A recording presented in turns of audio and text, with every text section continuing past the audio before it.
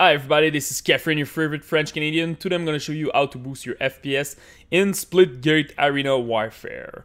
The first thing that we will need to do is to properly set up your Windows. So the first thing that you need to remove is the game mode. So just write game here, open the game mode setting, make sure that game mode is at off, and make sure that your game bar is at off. You don't want to use any overlay from Windows 10 and stuff like that.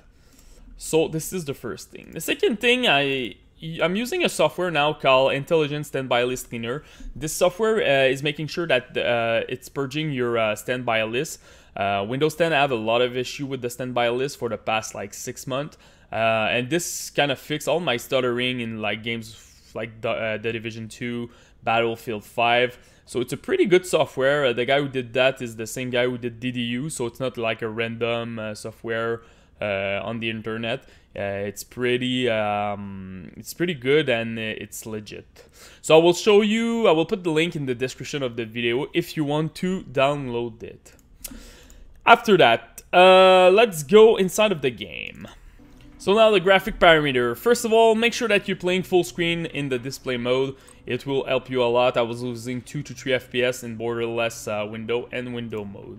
Resolution, I'm playing full HD, depending on your computer for sure. You will probably need to lower it if you have an integrated video card, you're playing on a laptop, something like that. But I'm playing full HD.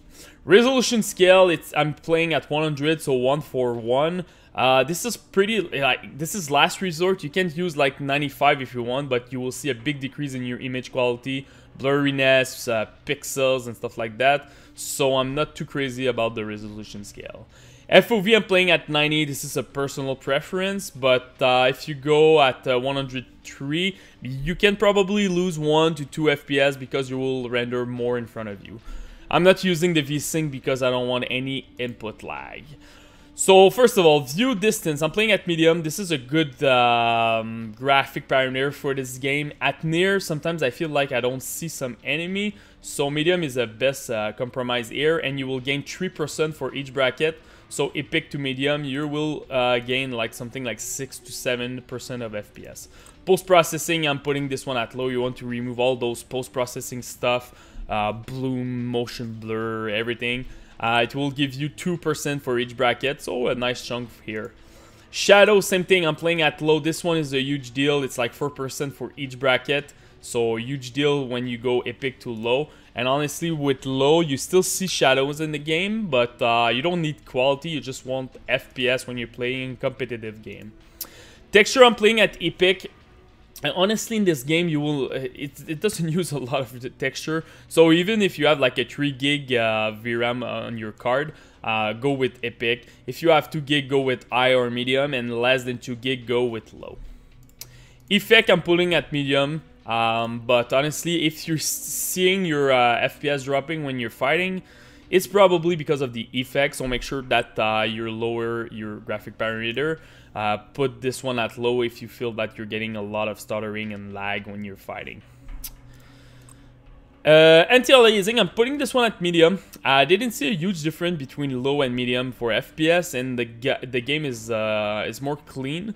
So put this one at medium, and for each bracket, epic to medium, you will gain 3%, so 6% of increase when you're playing at medium. The last one is frame limit. I'm putting at 144 FPS because I want to match my screen with like 144 Hz. So just put the same limit as your monitor.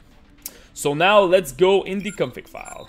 So in the config file, to find your config file, you need to click user, the name of your computer, app data, local, portal wars, save, config, and Windows no editor.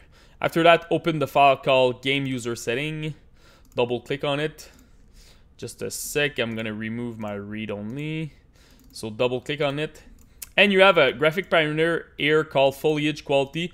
Put this one at 0. By default, it will be at 3. It will help you with your FPS. At the end of this, save it, close it, right click on the folder, the file, sorry, I'm French, and yeah, press read only. So you make sure that you're gonna lock the file so the game will not override your graphic parameter when, I don't know, when they patch or when you decide to change something in the game.